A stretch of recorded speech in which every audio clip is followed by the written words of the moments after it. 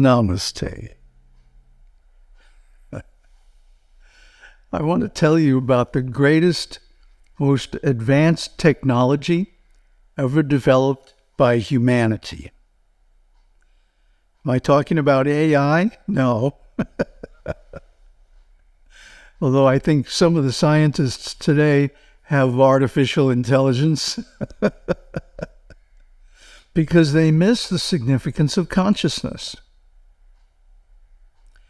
That's one of the reasons I like Einstein so much, because Einstein kind of sneaked consciousness in the back door of his theory of relativity and showed how the whole universe is ready to adjust so that the speed of light is never exceeded. It's really kind of wonderful, but that's another video. It's not really related to our purpose here. What we want to show is how religion is a way of getting a direct message to God, what we call God, which is actually the essence of sushukti consciousness. Now, everybody has sushukti consciousness. Sometimes we call it the subconscious or the collective unconscious. The psychologists like that word. But what is it really?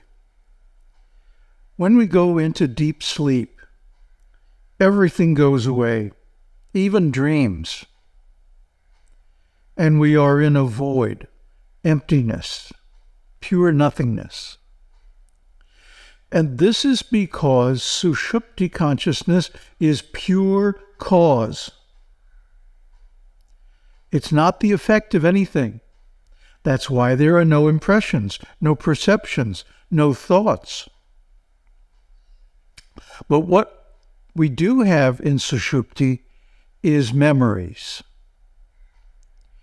We have memories of past incidents and past experiences that we bring with us into sushupti. And these are the totality of our past experiences. So, given that sushupti is pure causation and not the effect of anything, it is, for all practical purposes, God. And when we bring our memories, our impressions, our experiences into sushupti with us, then they become causes that manifest things in the future. You know, and this is why people like A Course in Miracles, they're saying, expect a miracle. And why people are praying and chanting and doing rituals, Vedic rituals and like this, to get certain things. I mean, the one prayer, the prayer, the Rudram, Sri Rudram, one whole part of the prayer is just, give me this, give me that, give me everything. I mean, literally, there's a line in, give me everything. Chamakam, the prayer is called. The Chamakam, because cha is the and in Sanskrit. So it's, give me this, cha that, cha something else, cha money, cha house, cha servants, cha wealth. Everything. Sarvam. Sarvam cha iti. So, by making so many impressions of manifesting things, then when we go into sushupti, in deep sleep, we bring those impressions with us. We bring those memories and those experiences with us. And so they tend to manifest. I mean, it's not that simple, but that's pretty much how it works. So this is why religion was developed in very ancient times, where we have a symbol or a metaphor for God as a person. Yes, it's anthropomorphic. Yes, it's more or less imaginary. But it works. And it works because of the power of language and the power of symbols. We went over this in the Matrika series.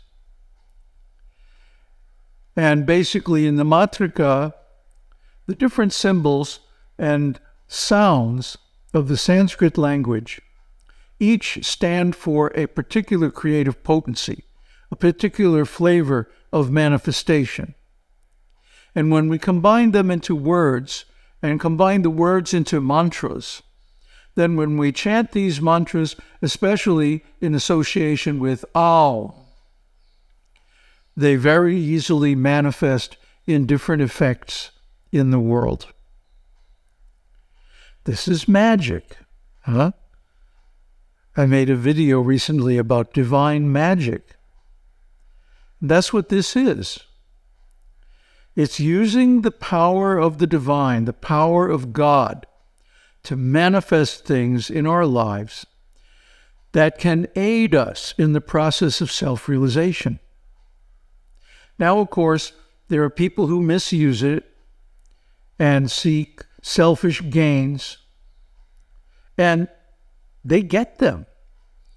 But then what happens is that their gains, their possessions, their attachments destroy them. They burden them with cares and responsibilities and lead to all kinds of unforeseen consequences. Whereas the person who goes in with a theistic attitude and says, God, give me this and that for your service, for your pleasure, not for mine. And these things don't really belong to me, they belong to you. See, this is the correct attitude. And with an attitude of wonderment and gratitude, non-attachment, these things come into the life as gifts from God, not as something we did, but as a miracle. You know, it's really nice to get a miracle. It's like a surprise gift, you know. It's a wonderful thing if we don't expect it. So the secret that I'm trying to give you here is that, you know, in today's world, there's a lot of atheistic attitudes due to reductionistic scientific logic. Actually, it's illogic, because they don't take into account the effects of consciousness. So therefore, everything that the scientists do actually works by the same principles, because the way they discover things is that they'll set up an experiment, they'll set up a problem, and then they'll kind of meditate on it in their own way and fill up lots of blackboards with math, and then they'll go to sleep at night, and the next morning they'll come up with a solution. That's how Niels Bohr discovered quantum mechanics. That's how Einstein discovered relativity. Read the biographies of the great scientists.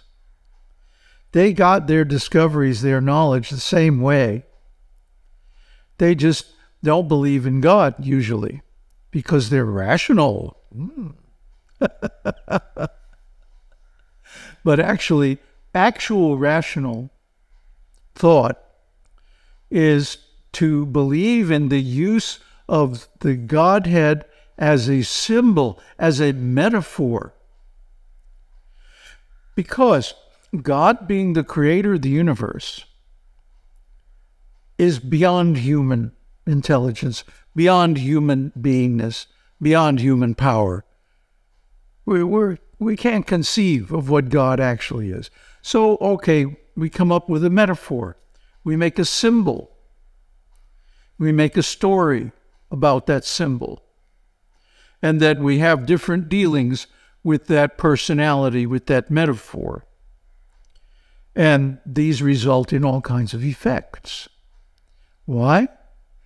Because sushupti is pure cause. So we can create so many things simply by going into sushupti with a certain mindset. I like to do this exercise when I go to bed at night. It's helpful to chant a mantra, although not really necessary once you really get into the practice. But chanting a mantra helps you move through the ocean of dreams to the far shore of sushupti, which is emptiness, nothingness, nirvana. Nibbana. And so this is how we manifest things, by going into sleep, going through dreams, dreaming of the things that we want to manifest, and then enter into sushupti, carrying those impressions with us. This is a technology. This is a magical, secret, divine technology. And so if we, imitating the scientists and materialists, deny the power of these metaphors, we simply cheat ourselves.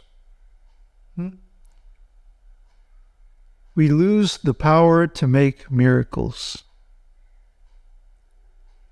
which is such a wonderful power because it can bring us the things that we really desire, and especially if they help us along the way on the path of self-realization. So this is the secret. I don't know why people just don't rave about this stuff. Maybe because it's hard to do. Yes, you have to have some background in meditation. You have to be able to control your mind to a certain degree to do this practice successfully. But you know, it's like anything worthwhile in life, you have to practice it. And if you practice concentration, meditation, different themes of concentration and meditation, such as the jhanas of the Buddha, you will gain the ability to go into sleep consciously through the ocean of dreams to the other side, the far shore of sushukti. And that is where magic resides. That is the home of the Lord.